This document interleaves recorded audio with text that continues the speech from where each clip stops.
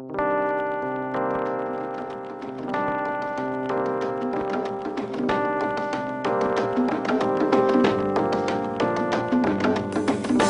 all connected to each other biologically, to the earth chemically, to the rest of the universe atomically. I think nature's imagination is so much greater than man's.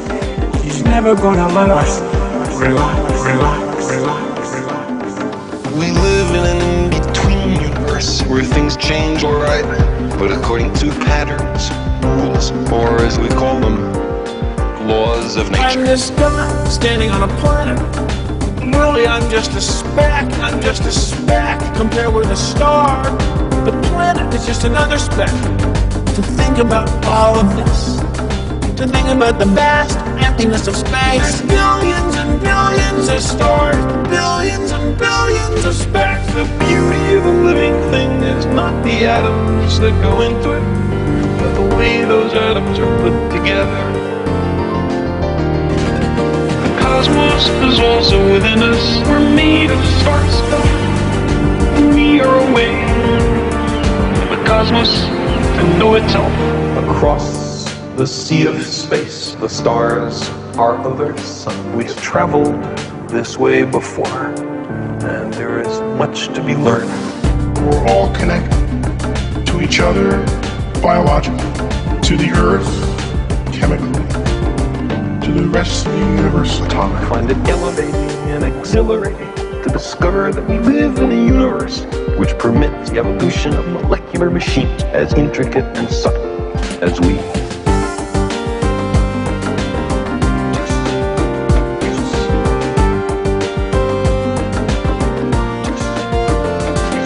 I know that the molecules in my body are traceable to phenomena in the cosmos. That makes me want to grab people in the street and say, have you heard this? The beauty of a living thing is not the atoms that go into it, but the way those atoms are put together. The cosmos is also within us. We're made of star stuff.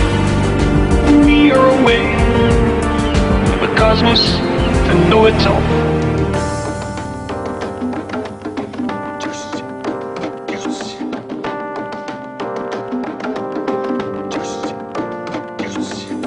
There's this tremendous mass of waves all over in space, which is the light bouncing around the room, going from one thing to the other.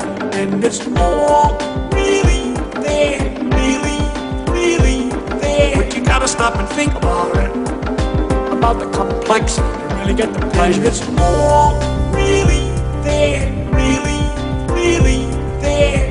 The inconceivable nature of nature. To think about all of this, to think about the vast emptiness of space. There's billions and billions of stars, billions and billions of specks. The beauty of a living thing is not the atoms that go into it, but the way those atoms are put together. The cosmos is also within us. We're made of star stuff. We are a way for the cosmos to know itself. Across the sea of space, the stars are other sun. We've traveled this way before, and there is much to be learned.